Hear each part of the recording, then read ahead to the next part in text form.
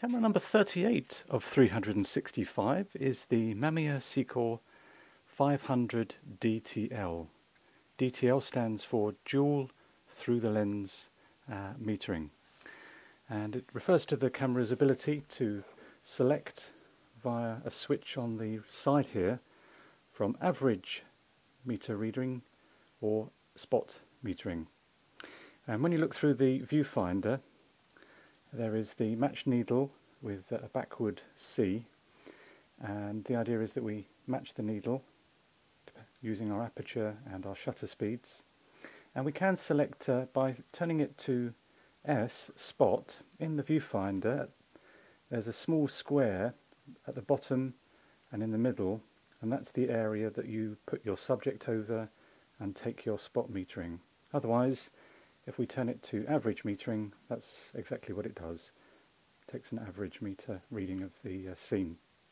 The camera features a M42 screw mount, and I don't know whether you can see it, but there is actually a little area on the mirror which measures that spot area. Aside from the little button there, there's the couple of ports to choose our flash, and that's about it really in terms of what's on the front. So let's just put, there we go.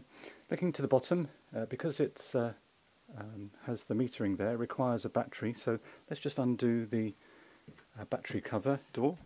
So the battery that powers the meter is an LR44, and you probably can just about make out there's a negative symbol on the base of the camera there, so we put that in there, and then we screw the door on. Nice little attention to detail here, not just slap a piece of metal on the base, but actually it's been a little bit of care and attention paid to the door of the battery chamber. Oops. If you can get it on. There we go. Super. And then aside from the battery compartment, there's the film rewind lever there, or not so much lever, but just a button that allows us to rewind our film. So turning to the front of the camera, we have on the left hand side the film rewind crank, and then we have a separate release for the film chamber on the side of the camera, which is slid up, and it reveals our camera chamber. The shutter is a cloth shutter. And then turning to the other side, we have our shutter speed dial, which also doubles up. By lifting the collar we can select our film speed, and then our shutter release button. And then interestingly, the meter is actuated. I don't know whether you saw that, but there's actually a position on the shutter advance just there, and then that activates the meter and that wind. Notice it stands proud. It won't go in until we press the centre of the dial, like that. So again, nice little feature there. Open to activate the meter, actuate our camera, wind on, and then if we decide not to take a photo, put our camera back in the bag and make sure that it's nice and safe. So let's put a film through the camera now. So to put the film through the camera, we lift up the door and then thread the film .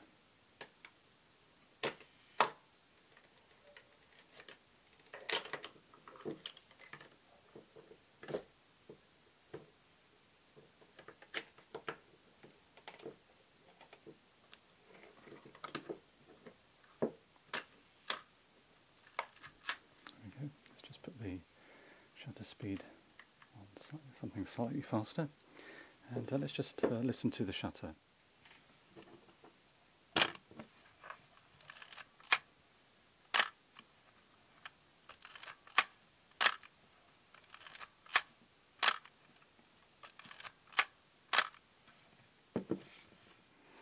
And then when to rewind the film, as I mentioned, we press the release and wind our film back into the canister.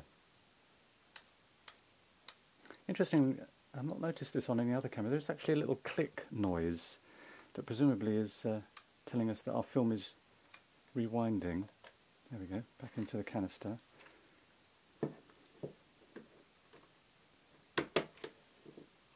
And indeed, the film is back in the canister. So, there we go.